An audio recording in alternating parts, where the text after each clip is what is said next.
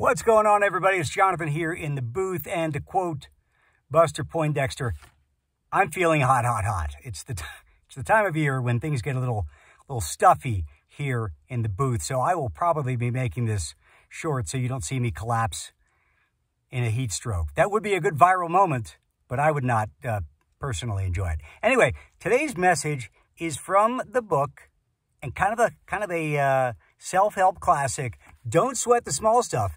And it's all small stuff. I don't know whether I was revisiting with this book or reading it for the first time recently, but I want to share number 89 with you, which is, if someone throws you the ball, you don't have to catch it. To sum up, this basically means all these distractions that come into our lives, like somebody emailing you, somebody saying, hey, check out this YouTube video, all these different things that can intersect with our lives.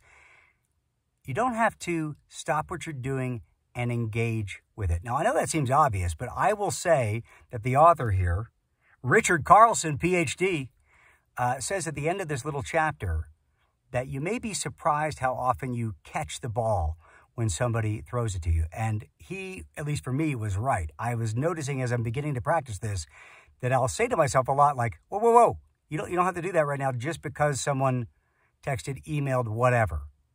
And this, for me, has been very effective at deliberately carving out creative time, which is one of my most important and sacred things to do, making sure I have enough creative time every week.